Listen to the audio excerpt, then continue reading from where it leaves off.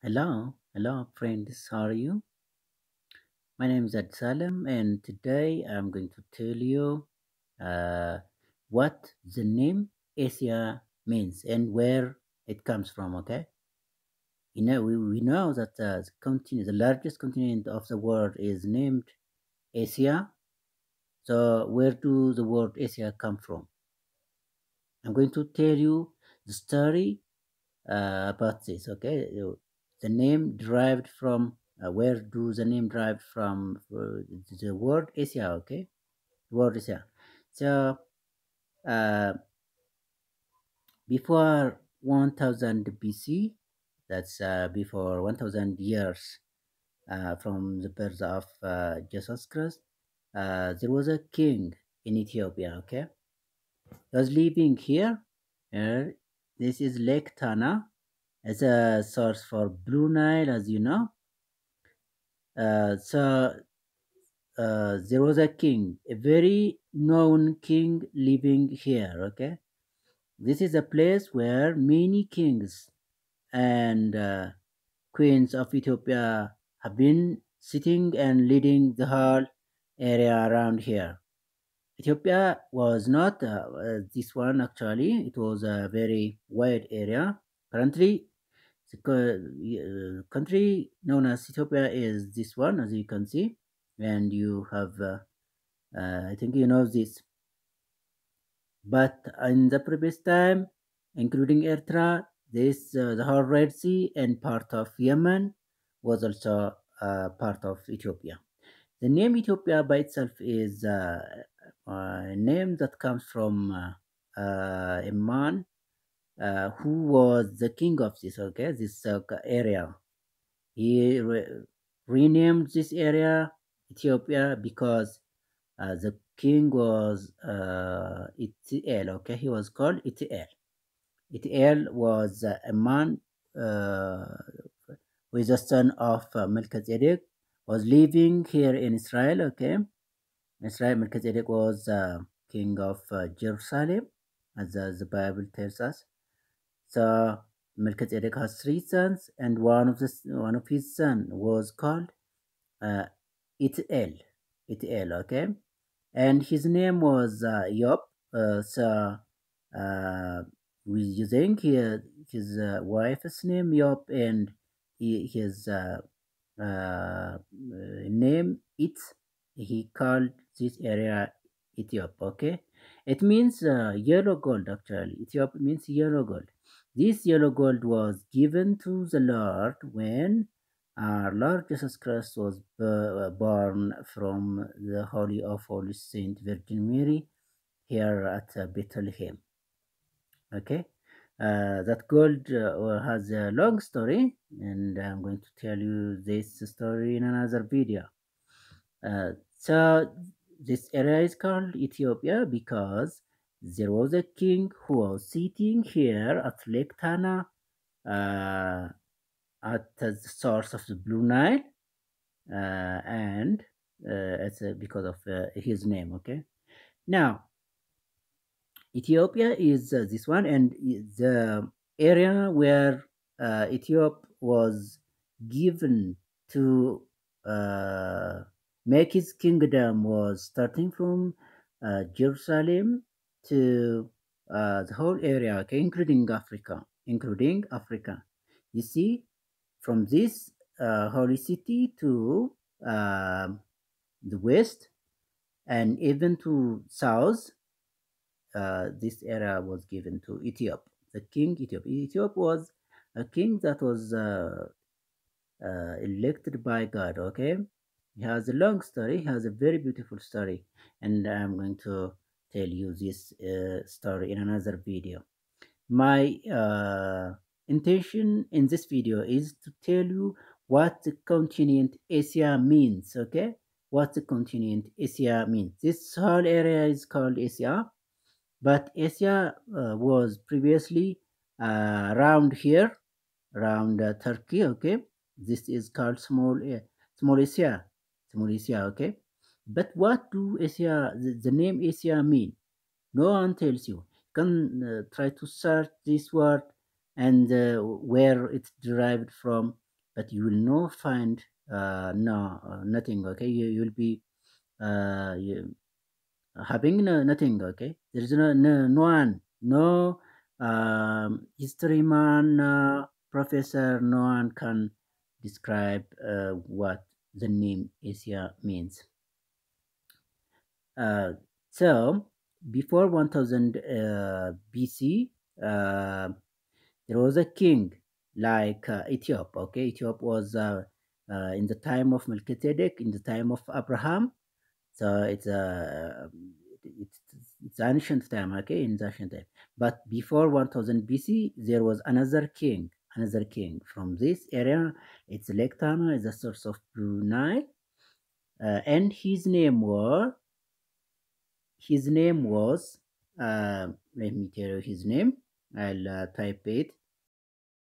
His name was can be written as ASIAEL. ASIAEL. Okay.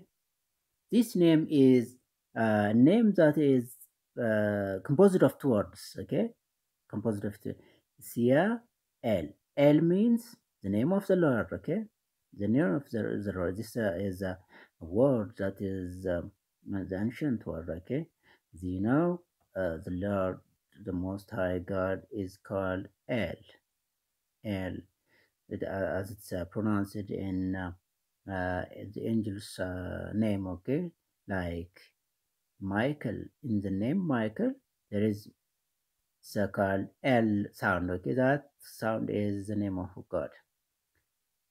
So this area was led by the king Israel, and he was a very strong man. He was a very strong man. He was leading the whole area, the whole continent here, including Ethiopia and this small Asia. So when he even traveled to, um he traveled to, starting from this, uh, he just moved to uh, Israel, and okay, he traveled to uh, Asia, the continent Asia. Okay, anyways, he traveled from this side to this area, because whole area. It was at the time of King David. Okay, now King David, the Bible's David. Okay, so uh, in Ethiopia there was a king called Siael, and in Israel there was a king called David. Okay, the father of King Solomon. So when the king of Ethiopia uh, tried to control the whole area, uh, very different and multiple kinds of ethnic groups were residing this area, and this king was very strong, and they tried to call him Siael, but through time they just bring the name Asia. Okay, the name Asia is derived from this the king Siael. You see, so he even tried to he controlled the Turkey and everything here. But when he tried to control Israel at the time of King David, the Lord the Most High revealed to him in his dream and told him not to try to capture Israel, not to try to capture Israel. So he come back, and when he come back at Gaza area, he even meet the prophet Samuel. Okay, prophet Samuel, the prophet that was uh, who has lived at the time of King David, as the Bible describes. So he met prophet Samuel, and he told even the stars to what has he saw in his dream. and Prophet Samuel also told not to capture Jerusalem and Israel, as the king in Israel is a very good king. He is a King David. Okay, so Israel, when they try to pronounce this Israel in the Hebrew language and in other ethnic groups, they was unable to pronounce Israel, and they later called it Asia. Asia, and the name Asia comes. So this one is a small Asia, and through time it involved the whole area. Okay, the whole area. This continent, the largest continent, is now still called Asia. Okay, this is Asia. This is it. So the reason why this very wide place is called Asia is because of the king of Ethiopia. He was a strong man, as I told you, and he lived 380 years. Okay, excuse me, 380 years. He was living. Actually, he believes that drinking water from uh, big plants and drinking clean water enables someone to live a very long time. Life expectancy at that time is 100 years, 80 years, 90 years. But he has lived 380 years, and he was the king of the Ethiopia for a long time, for a long time, and even even the constitution he has developed cannot be compared to the present time Ethiopian constitution. It was a very fair constitution, and he has also set lots of laws. Still, we are governed by the laws he has already set. Even the flag, okay, the flag that Ethiopia is using now was clearly set by this king, a king that was that has lived before 1000 BC. Now it's before from now it's 3000 years ago. Okay, so the name Asia was as a result of the king who was living and leading, who was administering, who was the king of the Ethiopian provinces at that time. Subscribe and find some more very important things and thank you very much.